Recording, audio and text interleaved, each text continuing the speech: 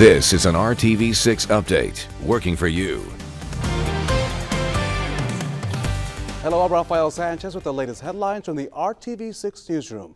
March Madness is underway. Purdue landed a 3 seed and will head to Connecticut for a late game against Old Dominion on Thursday. Now, before you get caught up in all of the excitement, the Better Business Bureau is warning you of another group excited for the tournament, the scammers. They're looking to steal your money through several different scams. The big one, ticket scams. And the scalping market continues to grow. Last year, nearly 2,000 complaints were filed with the BBB concerning ticket sales in the U.S.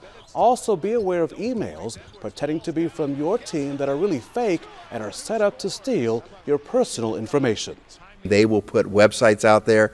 Two things happen. Number one, it'll either be a fake website where you'll spend your money and you aren't going to get your hats, you're not going to get your jersey, or you'll get an item that really is not the quality that you want.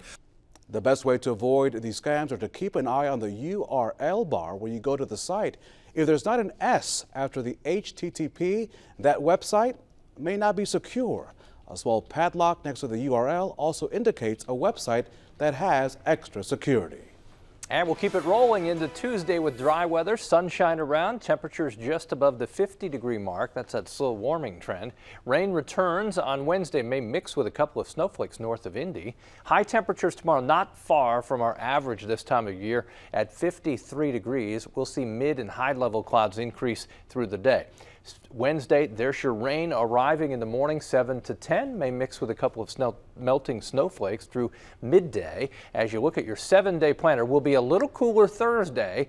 Then we dry out, bring that sunshine back, and temperatures into the low 60s by Sunday. Kevin, thank you so much. For more weather and stories that you may need to know, download the mobile RTV6 app. Thanks for joining us.